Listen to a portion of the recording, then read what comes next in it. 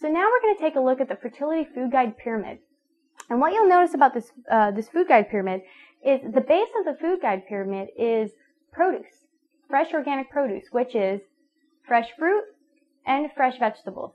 This would be vegetables, dark leafy greens, and salads. And the reason this is the basis is we want to have a high amount of antioxidants and nutrients in our diet, along with fiber.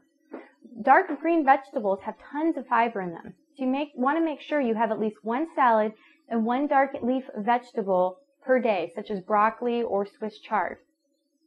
I like to do a fertility smoothie in the morning, so that takes care of most of my fruit. Next on this chart, you'll see to the left is proteins. These will be fish, organic free-range meats, and chicken, and also the combination of complex carbohydrates with beans or with some other vegetables and foods. Proteins is a major part of the fertility diet, and protein is helpful for many instances, but we want to make sure it's from clean sources. And next to the protein, you'll see is the complex carbohydrates. These are right next to the proteins because you want to eat them in equal amounts always with protein. And you want to make sure that the complex carbohydrates are whole. They still contain their fiber, so they're slow released into the system. And above the meats, you're going to notice there's raw dairy. And raw dairy is very beneficial for the body. We've already talked about many reasons we want to make sure that the dairy is organic. But if you cannot get it raw or organic, then don't do it at all. There are many alternatives to dairy. And to the left of that, you'll find unheated, unprocessed oils.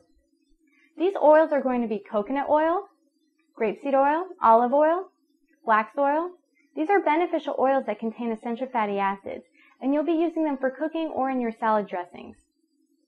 And at the top of the food guide pyramid, you'll notice unheated, unprocessed sweeteners.